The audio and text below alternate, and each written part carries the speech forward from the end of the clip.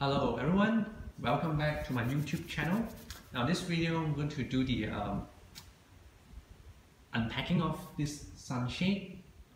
Well, it came in just now and it's nicely packed. It comes with a protective bag,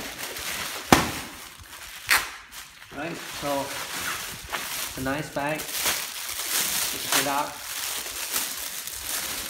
Where I'm going to use my car fit.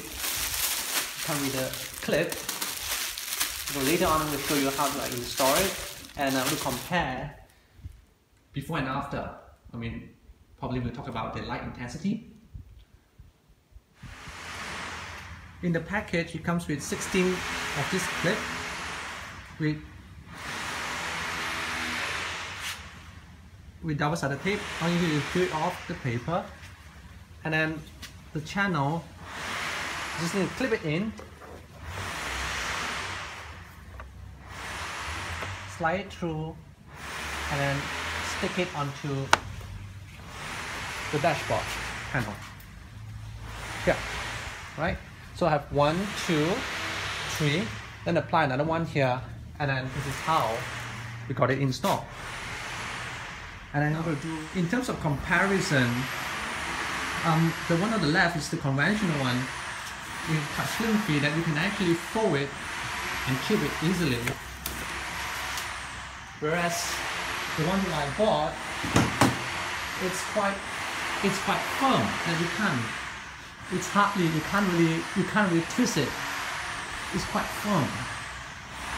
Okay, so maybe at night time when you want to take it down, because the lay it flat, you can't really fold it. Now once I've installed the sunshade onto the window, I would say the visibility has been reduced. There's less light coming in. Having that said, I would personally take it down at night time if I'm driving. Now the comparison, on one hot afternoon, I measured the light that passed through the window and it records 700 lux.